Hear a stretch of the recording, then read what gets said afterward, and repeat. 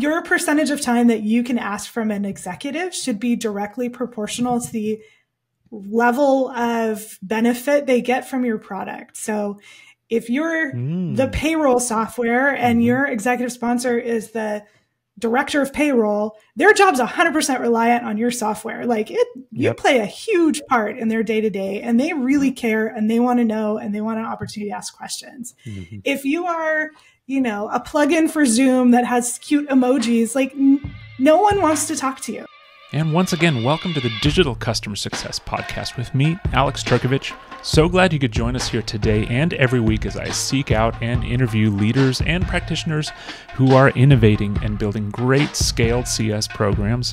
My goal is to share what I've learned and to bring you along with me for the ride so that you get the insights that you need to build and evolve your own digital CS program. If you'd like more info, want to get in touch, or sign up for the latest updates, go to digitalcustomersuccess.com. For now, let's get started.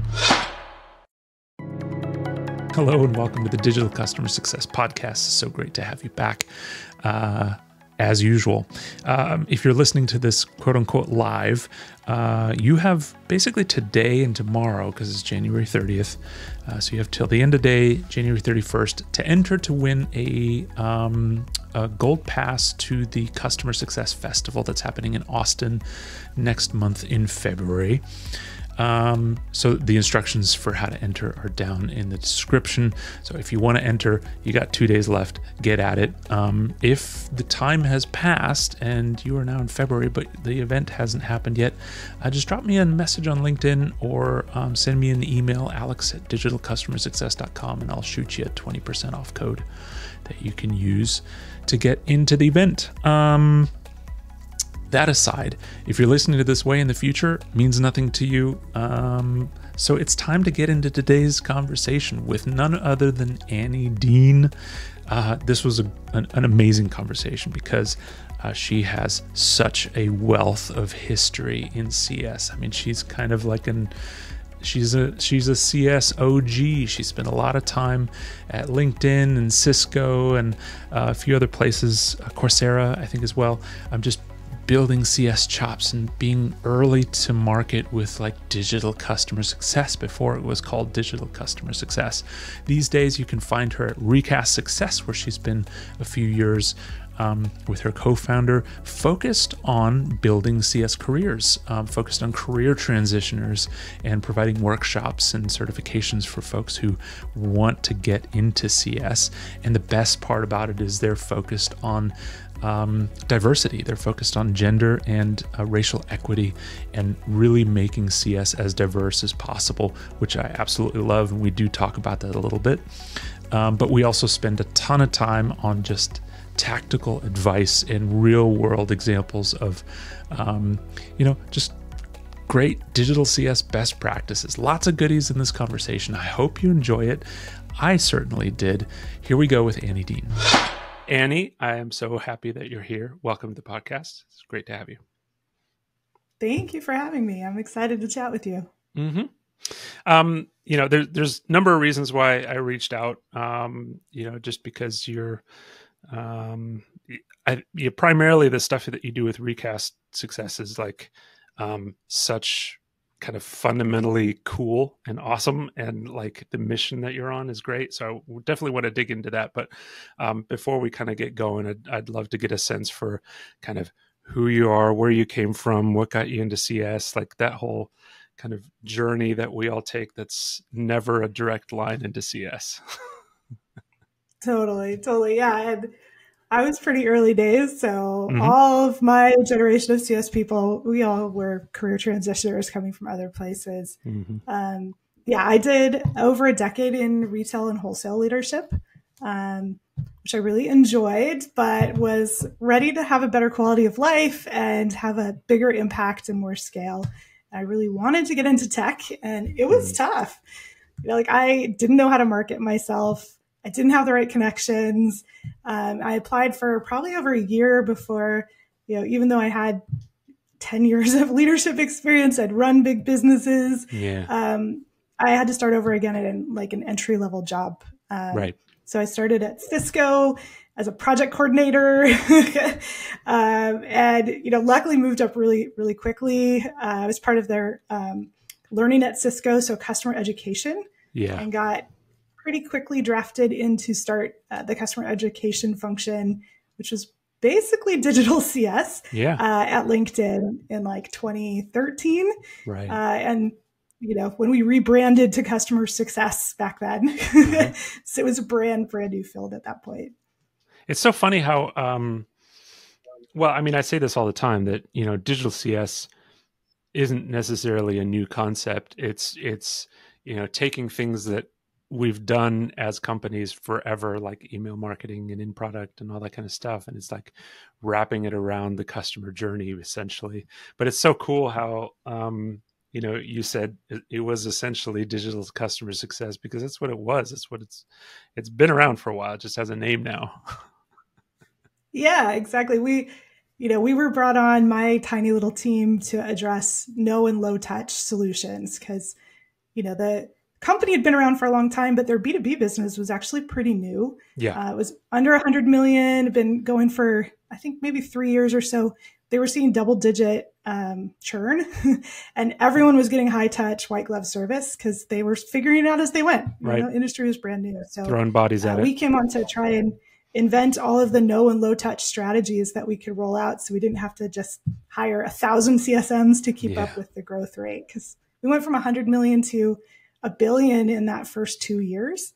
And then to 2 billion about a year and a half after that. So it's rare on this podcast. In fact, you might be the first one to ever mention billion on this podcast. So congratulations. I feel honored. That's a big number. That's a big number. So, okay. Being that we are on the Digital CS podcast, I ask all my guests the same question. And I would love to get your kind of elevator pitch on it, because everybody has a different take, and you have probably a more historically relevant take on where things have been and whatnot. So what, in your opinion, if you had to sum it up in 10, 30 seconds, what is digital CS? Yeah. And we talk about this a lot. And, I feel like it's bringing the right communication to the right person at the right moment in time in a scaled, no touch kind of way. And then using actionable data and insights to prioritize your low touch interactions so that you get the highest ROI for those interaction points. Mm-hmm. I love that. Do you have some insight into what you've used in the past or currently to get that prioritization right? Like what, I mean, obviously with an email campaign, you can look at engagement metrics and things like that. That's duh. But like, how are you going about prioritizing those things that need to be done, or emphasizing things that are already being done? Yeah, I mean, we start with a really easy version of a customer lifecycle, right? Which is just like, get them in, get your end users enrolled, get them using basic functions, get them using advanced functions, demonstrate the value to the decision maker, and then, look for opportunities to expand your relationship. Yeah. And we look at what are the top drivers of fall off at each of those steps along the way, and how could we address those in a more meaningful way, even if it's just like, test out one strategy each month to try and move the needle. So for example, if the biggest drop off in getting people on and using it for the first time is they don't understand the why bother. If you can't get past that hurdle, they're never going to invest the time to actually come back and learn how to master it and get the full value out of it. So, that's usually where we start, is like start at the beginning of the journey, start with some different channels and see which ones stick. Yeah. And before we started recording, you and I were kind of joking about the fact that like a lot of people ask, like, how do you get started in digital? And the thing is, just start. Like, figure out where you need to go, figure out what you have, just start. And if you fail, fine, fail fast, learn some good stuff, and then go on.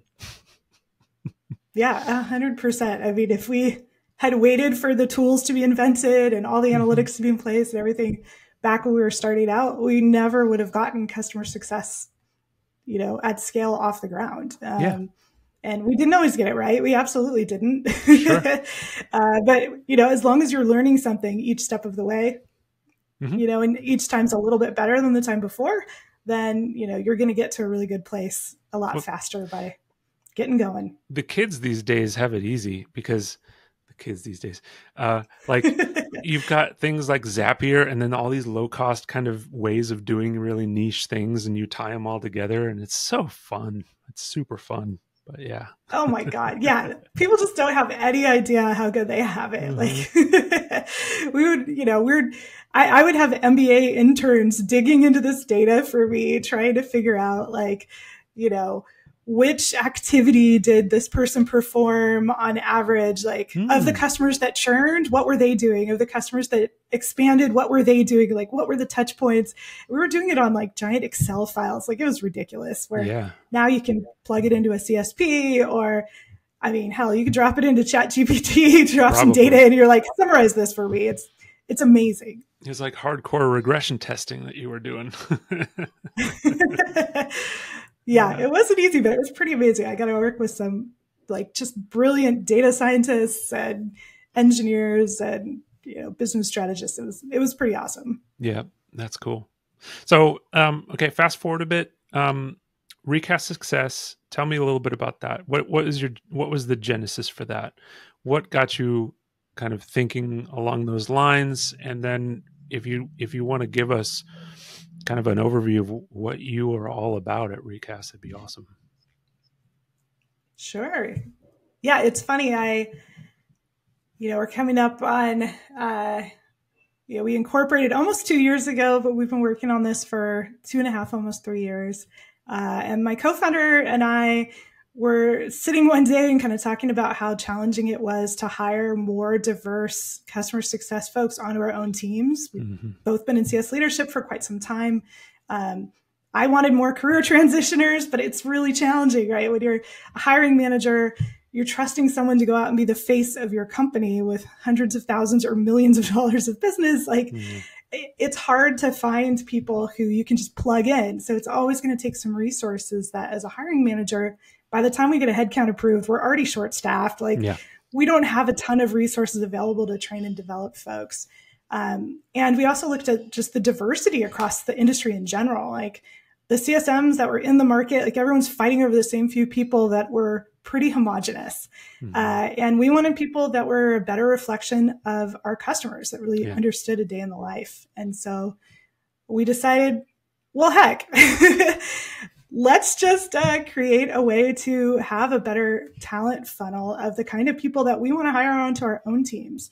And so when we originally founded this, it was just a boot camp program for mid-career professionals coming from industries that have highly transferable skills, and primarily focused on underrepresented populations.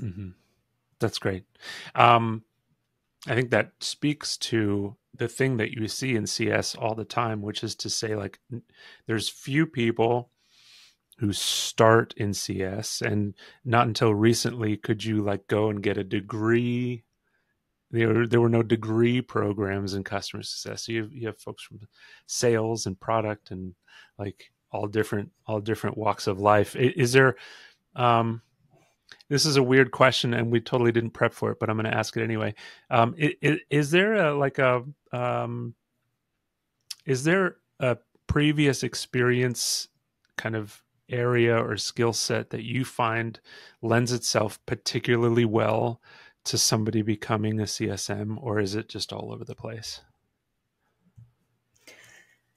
It's a good question. There's kind of 4 key pillars to customer success. So we look for people that have experience in at least 2 of them. So, one being kind of that implementation, project management training function, 2 being kind of sales components. Can they do an upsell, a renewal, negotiate a contract? 3 is business consulting. How well do they understand the companies they'll be working with so that they can provide valuable advice on things like change management, internal communications, all those things that drive adoption and engagement. And then 4th is being the voice of the customer. So, being able to do a root cause analysis and prioritization and communicate with your product team. And so there's a lot of different industries that have, components that go along with that. And so, we look for people they need to have at least 2 out of the 4, and then we can help train them on the other 2 as needed. Yeah, for sure. Some of I was having some conversations the other day. I forget with who. My short-term memory is not great these days. But like, we were talking about what makes a good digital CSM, or somebody who's, really focused on digital, and there was like a combination of little things. Like there's kind of marketing, like customer marketing elements. There's like data analysis and really understanding how 2 data sets compare, like, all those kinds of things. And then there's this customer success, kind of customer advocacy muscle. Have you found, kind of in the boot camps that you've done, have you encountered individuals who have been maybe more focused or inclined to go down a more digital kind of path versus traditional one-to-one CSM? Yeah, I mean, I think it's tough because a lot of people don't know about digital, right? Yeah. And so, yes, it's definitely gaining popularity. And I completely agree. I think product management feeds well into digital, marketing feeds well into digital, data science and analytics feeds well into digital. And it's frustrating because a lot of what you see in the job descriptions, hiring managers just don't get it. They're just like, I want someone that's been a CSM for 5 years. I'm like, they don't have any of the skills you actually need to do this job. Nope. Yeah, sales ops. Like if I had to pick one field to pull someone into for digital CS, I would take someone from sales ops 100 times over. Yeah, absolutely. That's super fascinating. Have your goals and the things that you're aiming to achieve with RecastSuccess changed since your founding 2 years ago, or has it remained pretty steady? Yeah, I mean, it's definitely changed. We've expanded quite a bit. Because originally it was just boot camp. And, we help our grads find jobs. Part of that is we have a large volunteer mentor network. They get to participate in our career services. So we always have this really amazing talent pool that's free to hire from. And 2 things happened from that. One was employers would hire somebody who'd gone through boot camp and go, wow, this person's better trained than my CSMs that have been here for a couple of years. Can you do some training with us? Right. So we do have an arm that does more B2B training now, working mostly with like private equity and VCs that are, they might see there's a need more than a startup would really know. If they don't know what good looks like, they don't realize that they don't really have best in class. And so sometimes it's those external advisors that can say, hey, by the way, you guys really are kind of missing the mark on some of these things that could take your CS team to the next level. The other area was, since we have this talent pool, we'd get early stage founders coming to us and they're like, hey, I'm looking to hire. Can you give me an individual contributor who, they're going to have no supervision. We have no tools in place. We have no playbooks in place. And no one here really understands what customer success is. Can you give us some names who, we'd love to hire? Or the other end of the spectrum was like, we want somebody who's an executive who's built from scale up through like IPO, who is not going to have a team to lead. They're just going to do all the work in the trenches, work mostly for equity for like 60 to 80 hours a week. Who do you know? And I'm like, I don't want to sign anyone up to either of these, which is where we founded in January. We started offering a fractional head of customer success program where you get someone who's seasoned, who knows what they're doing, embedded 1 day a week, paired with an individual contributor who is being trained and developed to kind of take on that long-term leadership in the company. That's cool. What a cool model. Yeah, I couldn't imagine throwing an individual contributor into that environment without any kind of guidance whatsoever, or models, or, just set up for failure just because somebody says, hey, that customer success thing, I think we need that. Right. Yeah, and half the time you're talking to these founders and they really have no idea what customer success even is. So they're expecting this person to take on absolutely everything post-sale. So they're like, you're going to do support and you might be doing bill collection and you're going to be doing, a myriad of things. And if you get an IC who hasn't been around very long, they don't know how to push back and like really help them think about changing the culture of their business to be more responsive to customers, how to plug in feedback, how to better hone their ICP, their, ideal customer profile based on what's working with the customers they have. They're just putting out fires and running around like a chicken with their head cut off. So, we're hoping to change that model so we can get the fundamentals of what customer success really is into startups earlier and put them on a good path to have, a really great culture long-term. Yeah. So, I'd like to be a kind of a fly in the room, on the wall for a second there. Me and analogies, I get them wrong all the time. You've just walked into kind of first day, maybe first month of, a fractional head role and, spending one day a week. You're maybe meeting some customers, you're kind of getting a lay of the land for what the product is and all those kinds of things. Like at what point do you typically say, hey, look, these things should and can be automated versus these things, need a human for now. I get that there's no one recipe, but at what point are you typically starting to advise these founders that, hey, look, you can get a lot done with this type of automation? Yeah, we love that we're starting really early stage so that we can build for that from the beginning, right? Yeah. So sometimes they have a CRM in place. Sometimes they don't even have that yet. We're like advising on, okay, here's the CRM you need to run your business. And PS, these are the features or the service levels that are going to allow us to capture the information that we need and make that, automatable across multiple platforms in the future. So it's kind of helping them see around corners, building with that in mind from the very beginning. But, we teach digital CS workshops to a lot of our B2B customers too. And, it starts small, right? So we're like, okay, great. You are doing a high touch webinar with a new customer and you're going to walk them through how to use your product. Awesome. Let's take the transcript from that. We're going to drop this into ChatGPT and get, 10 articles we could use for your help center and for a newsletter.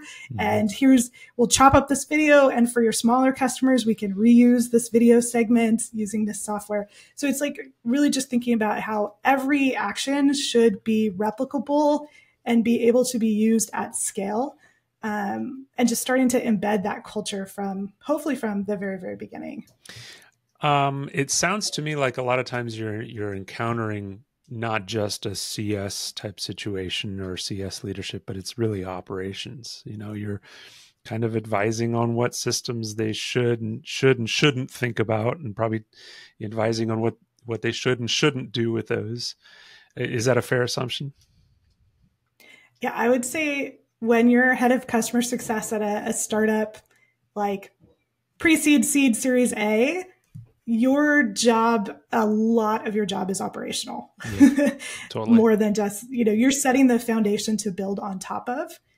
It's not doing just the traditional, working with customers and, making sure that the value proposition is getting communicated clearly. It's putting the infrastructure in place so that everyone else can do that going forward. Yeah. Or dealing with a haphazard infrastructure that exists that was implemented without a strategy. Correct. Yeah. We can tie it together and clean it up. Once you've done these for a few startups, there's very common themes you see over and over again that, most startups are advised to focus on growth, right? Yeah. Like growth at all costs. If you want to raise your next round of funding, you've got to hit this dollar level. And so if there isn't someone there that has enough credibility, enough authority, and enough experience to talk to them about how to think broader than that, then they won't, like most founders, if there isn't somebody telling them to focus, they have so many other things going on. It's just going to, fall by the wayside. So we try and be that advocate for here's how you need to structure for more long-term thinking. If you actually want to keep this revenue, you're fighting so hard to get in the door. Here are the fundamentals we need to put in place. Yeah, that's awesome. So important and often missed, which is great for you from an opportunity standpoint. You know, and as you start to think about, what this company should be putting in place in terms of their customer journey, and just the kind of thinking through what those key moments are along that customer journey, are there, every company is different, every software is different, customer segments, all that kind of stuff. But do you find that there are key moments that you're advising over and over and over again that, hey, look, this really needs to be digitally supported, or put some automation behind it to support your humans? Like, are you finding yourself kind of advising on those same moments over and over again? Yeah, I think the biggest miss we see almost every single time is they only think about end users in a reactive way, right? Mm-hmm. So they'll focus on executive sponsors and point of contact, if you're lucky. Yeah. And then they'll have a reactive motion. Maybe there's some implementation work at the very beginning of the contract, and then that's it. There's nothing proactive going out to those end users. And mm-hmm. without the end users actually utilizing and finding value in your product, that the bigger outcomes that the executive sponsors care about are never going to happen. So really thinking about how to be more proactive. So we're always telling them, if you think about who's reaching out for support, mm-hmm. From a personality standpoint, it's probably only about 1 in 5 that need help or reaching out for help. Yeah. The other 4 out of 5 are just going to give up. They're like, yeah, this tool sucks. I'm not going to use it mm-hmm. anymore. Yeah. And so if you can't understand what problems they are having that maybe they don't even know they're having, mm-hmm. And reach out proactively to offer solutions, you're losing a huge percentage of the value of your product. That happens at pretty much every early stage startup. They just don't put enough thought into that. Right. It's like once it's implemented, you're off to the races or whatever. Next, Right. Yeah. Well, and we know turnover in jobs is pretty high. So even if that was true for the population you originally changed, mm-hmm. what happens when there's new hires? What happens, when there's reorgs and redesigns and all those things? Like, training needs to be constant, mm-hmm. communication needs to be constant so that you stay top of mind and you're providing relevant information when they need it. Yeah. Yeah, for sure. Yeah. I mean, we think about onboarding and we think, the word that word just conjures up this whole notion of, okay, you need to get them set up and stood up and enabled or whatever. We don't think about user onboarding nearly enough, I think, especially in a platform where, maybe you have a lot of users coming and going and whatnot. That's a huge part of it. Yeah. I mean, the average professional in the US uses 80 apps professionally.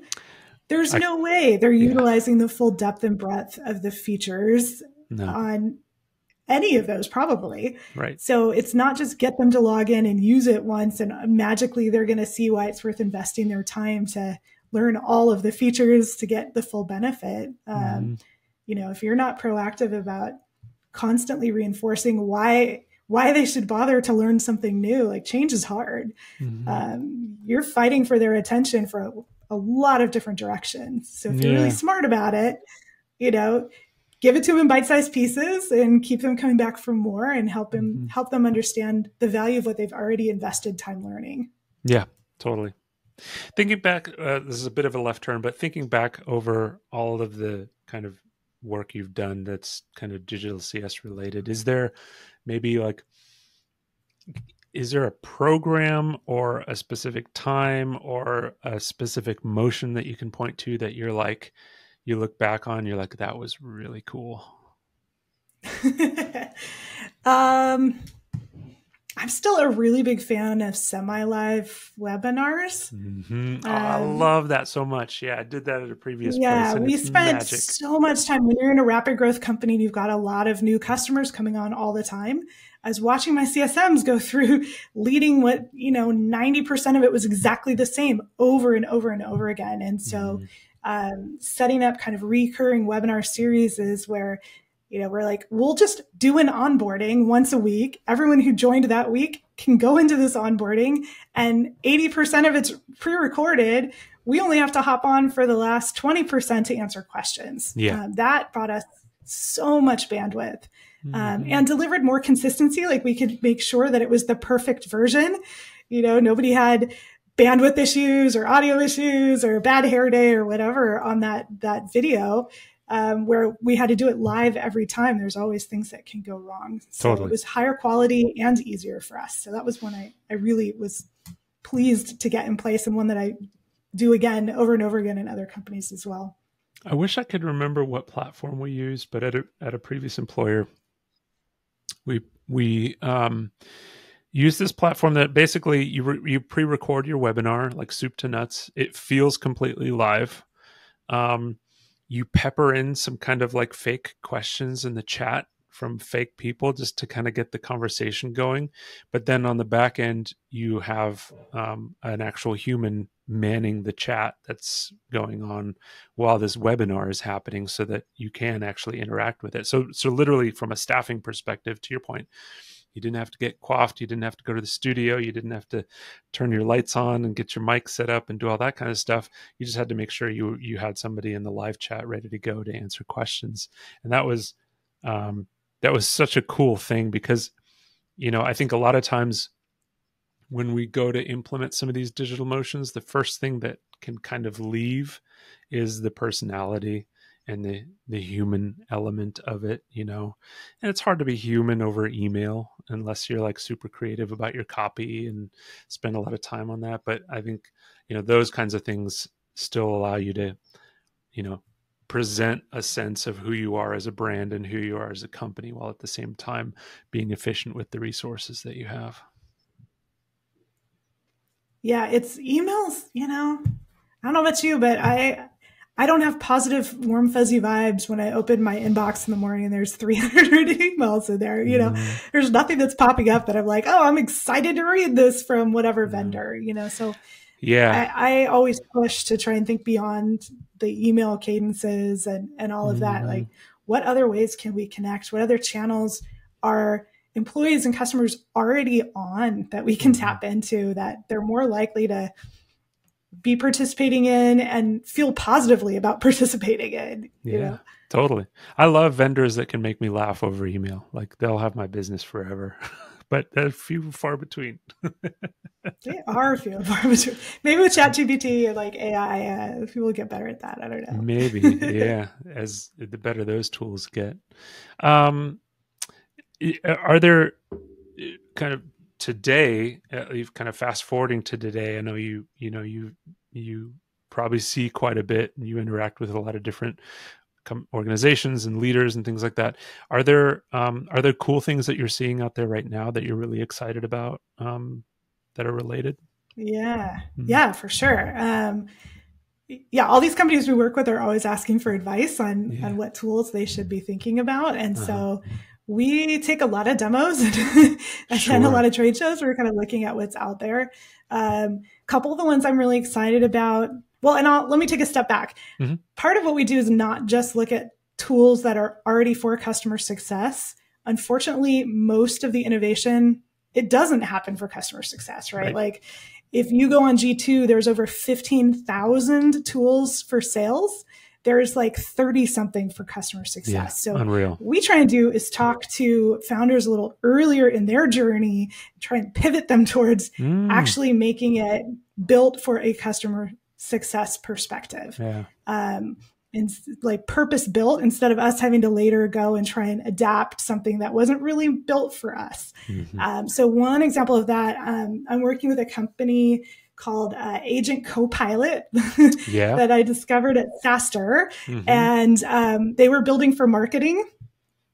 It's kind of a Loom style video that uses deep fakes. So you can like create an avatar of yourself, your video and your voice in a few minutes. And then you can create scripts that will connect to your CSP or your CRM and can like inform what goes into that script to personalize it, and then create a video from your CSM that looks exactly like your CSM across your entire customer base. So you could do 1,000 custom videos in a few minutes instead of recording 1,000 looms.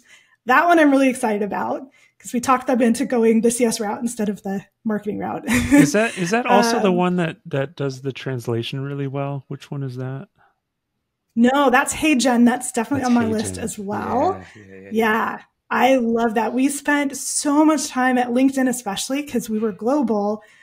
We covered 47 different languages. And so when I left there, we were doing about 350 webinars every month in 27 different languages just to try and cover the most of our population. We spent so much money and had so many resources to try and cover all this language. Like HeyGen would have been absolutely revolutionary for us. And yeah, amazing. I love that. Videate, I think, is really cool. I don't know if you've seen them. I have, yeah. But that was another thing, customer education. Like one of our big pain points is product changes probably every 2 weeks. Like, how do you keep all your materials up to date? So theirs does, you know, I think all of these need some work. Like none of them are 100% there yet, but like the direction they're going, I'm really excited. Yeah, that's cool. Yeah, video is, you know, again, it's solving a problem that a lot of, you know, large training organizations, well, part of the reasons they're so large is because they've had to support this kind of, you know, level of quality of video creation and all of that kind of stuff that is now just like at the tip of your finger.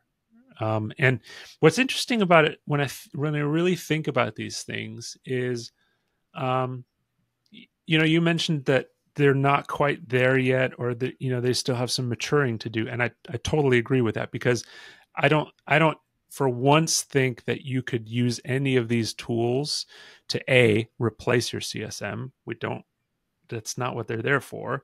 Or B, like just be the CS function for you. I think they're all tools to augment what you do and to make your humans like more efficient and more effective. And you have to kind of really lead into that. Like, hey, we've got this virtual assistant, or we have this persona named Bob, and he's going to talk to you every once in a while about the health of your account. This isn't me. This is, you know, it's like, we almost have to like use it as a tool. And, you know, I don't know where I'm going with this, but it's like, it's like, it's not there yet, nor do I really want it to be there, where it's like you're just putting an avatar with Gen AI in front of a customer for all of your CS needs. But what it does do is it takes some of the mundane, makes it entertaining, makes it fun, puts it in front of the customer when they need it, where they need it. And your CSM can then focus on having like those really high value conversations that,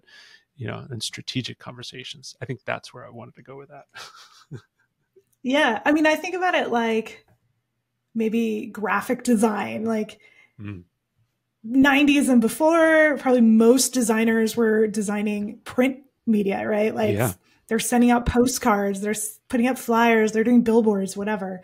And then all of a sudden, you know, graphic design, digital graphic design got a lot easier. You didn't have to be an engineer to do it. You can use templates, you can drag and drop, you can change the colors, all those things. It doesn't mean there were no more designers. It just meant that they could be a lot more effective, a lot more creative, and reach way more people, so have higher impact. And that's kind of how I think about, you know, AI affecting the digital CS landscape. Yeah. Just because you have a Canva subscription doesn't make you a good designer. You can make crap in Canva too. True. I do it all the time. Yeah, totally. Oh, that's awesome. As we kind of start to round things down a little bit, or wind things down a little bit, what's you've mentioned some apps and some technology that you're really excited about. Are there some people that are doing cool things in digital that you might want to, you know, give a shout out to, or point out, or give a high five to virtually? Yeah, I mean, a lot of what I do is kind of more following the tools than necessarily following the influencers. Totally, yeah. I love Rachel Woods, who has the AI Exchange. She puts out some amazing content that is a really good summary of what's going on in AI. Cool. They have a Slack community as well. People are always posting amazing things and good tips for each other there. So that's probably my top go-to at the moment. Are there things outside of like CS or professional content or whatever that you pay attention to that like influences you as a CS leader? Yeah, I mean, again, like not necessarily following CS specific. I follow probably 15 industry newsletters that talk about what's going on in different segments of tech. It kind of helps me understand what the finance landscape looks like, because where the money goes, the industry will follow. So I pick one for each industry that I really love. So like N2K for ed tech and Rock Health for health tech. And so I've got my list there. Feel free to DM me if you're happy to share. Send it to me. I'll put it in the show notes and then, if anybody's interested. Yeah, for sure. Also a great way if you're looking for work, like follow the money. If they've been fundraising, they're probably going to have headcount opening. It's a great way to kind of get ahead of the curve. I really love Cesar Romero does a Beyond the Job podcast, which just gives me inspiration for career transitioner stories and back to our boot camp roots. There, I really love connecting with people who have made those transitions, not just to customer success, but just in general, kind of hearing how people can highlight their transferable skills in a really meaningful way to move towards the lifestyle they want to have. That's so great. Yeah, it's a good call out. And to your earlier point, Christy Faltruso also gave this advice on the podcast, which is like her main thing that she called out was Bloomberg. Just follow the money. Like that's where the opportunity is. One thing that actually I wanted to touch on that we didn't touch on earlier when we were talking about Recast, and I wanted to dig in a little bit deeper on this, on the mission of equity in the workplace, because I think it's crazy important. We've highlighted it on the show, before with various guests. You've got your finger on the pulse. And I feel like in CS anyway, I feel like gender equity has some room to grow at the leadership level, at the IC level. It seems pretty good, but I think racial diversity still in tech and CS and everywhere is just like way off the mark. So I would love your kind of finger on the pulse as to what you're seeing. Yeah. Thank you for highlighting that. Definitely things we care a lot about. When we started this company in 2020 and we started working on it, we looked at, the statistics across customer success. A lot of them were still from 2019 there. At that point in time, 81% of CSMs were white. 90% had a bachelor's degree or higher, and 95% lived in one of 15 major metro urban areas. Wow. So like a very specific demographic, which 100% did not look like my customers. So we've made and lost some progress across those areas specifically. Then the percentage of white CSMs now is 78%. So we've made a little bit of progress there, still not fully representative of the US population. Only 3% of CSMs are Black, which has been pretty flat over the last 5 years. Wow. Versus 13% of the US population is Black. 10% of CSMs are Latinx, which has improved over the last few years, but still is nowhere near the 19% of the US population. Degrees has actually gone the wrong direction. Like we started to see a lot of positive change in 21, 22, where the labor market was really, really tight and people started removing that requirement. This year, we've lost a ton of ground. It's actually higher than it was in 2019 at 92% have a bachelor's degree or higher, which I don't think is needed. No. Which also has like some implications for diversity in, class and I feel like college in general is not needed anymore. I'm sorry. I'm just going to say it. I know. Having launched degrees for Coursera, I probably shouldn't say this out loud, but I absolutely agree. I think it's pretty antiquated and a pretty big problem we'll have to address this generation. The bright spot has been the urban versus rural divide has drastically changed. Those 15 urban areas were across about 10 states. There's now concentrations of at least 150 CSMs across 48 states. Oh, wow. It's just absolutely exploded. I'm really hoping we don't lose too much ground as companies are starting to pull back on remote friendly roles, because it makes no sense for your CSM to have to be where your headquarters are. Zero. They should be where their customers are. Correct. In the communities that they're serving. So I'm really hoping that trend doesn't backtrack too much. Yeah, that's very interesting. Do you find that because of that, CS orgs are segmenting their customers by geographic location more than they may have in the past? Or is that not really a thing?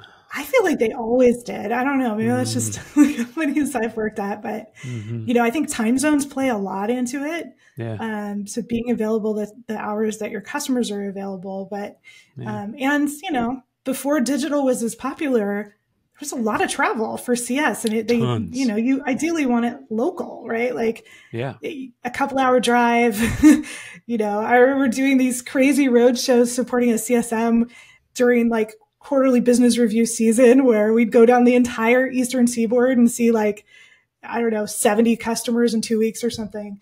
But those would all be with the customers for the East Coast that were like within a couple hours drive of most of their customers. So I feel like CS has always been more remote friendly than other jobs in tech. And I'm really hoping, as people are pulling these streams and requiring people to come back to the office, that they don't extend that to their CS teams. Yeah, I totally agree. It's interesting. One thing that came to mind as you were talking about kind of those QBR roadshows or whatever, the QBR, I think, makes perfect sense in an in-person environment. Obviously, you want to come prepared with a deck and with the supporting details, and being in person, you want to have something to present to, and et cetera, et cetera. I'm finding that I think they're completely ineffective in a virtual kind of Zoom setting, because I bet you your executive doesn't even want to be in the meeting. They're like, why are we all here? This could have been an email kind of thing, and curious to get your take on that, and if you're seeing kind of something similar, or if you think something similar. Yeah, I know this isn't always the popular opinion to have. It's contentious, but I think it's we got to have the conversation, folks, because you're being ineffective with this stuff sometimes. No, I mean, I feel like your percentage of time that you can ask from an executive should be directly proportional to the level of benefit they get from your product. So if you're the payroll software and your executive sponsor is the director of payroll, their job's 100% reliant on your software. You play a huge part in their day-to-day, and they really care, and they want to know, and they want an opportunity to ask questions. If you are, a plugin for Zoom that has cute emojis, no one wants to talk to you, right? If you are 1/10 of 1% of the budget that executive oversees, you should not be asking for their time or expecting your CSMs to get their time. You still need to communicate value, but it should be in a proportional way that says here's a 5-minute video I put together that's going to quickly walk you through all of the highlights of what we're doing together. Here, if you have questions, but keep up the great work, Well, with that hot take, because it is a hot take, I love it. It's time to wrap things up, but I would love for you to enlighten us on how folks can find you, LinkedIn, obviously, but how they can engage with you and all of those kinds of things. Yeah, LinkedIn's the easiest. I worked at LinkedIn early days, so I got good naming there. So it's just Annie Dean, which there's a couple much more influential Annie Deans now, but I stole it. So occasionally I get congratulations on the award, and I'm like, I don't think that's me. But yeah. So LinkedIn.Annie Dean. If you're interested in mentoring or taking a workshop or anything like that, RecastSuccess.com is probably the easiest way. And conference season's over. So I'm actually home for a couple months and super enjoying it. Yeah, it's amazing. It's amazing. It'll be good. Well, thanks for taking the time today. I know it's Friday afternoon and I might be keeping you from your weekend. So I appreciate the time. It was a pleasure. And, thanks for sharing all of your valuable insights with the listener. Yeah, thanks for having me. I love what you're doing for digital customer success. And I can't wait to see 10 years from now where people are like, back before it was a thing. You remember when? Yeah. Thank you for joining me for this episode of the Digital Customer Success Podcast. If you like what we're doing, consider leaving us a review on your podcast platform of choice. It really helps us to grow and to provide value to a broader audience. You can view the Digital Customer Success definition word map and get more details about the show at digitalcustomersuccess.com. My name is Alex Turkovich. Thanks again for joining, and we'll see you next time.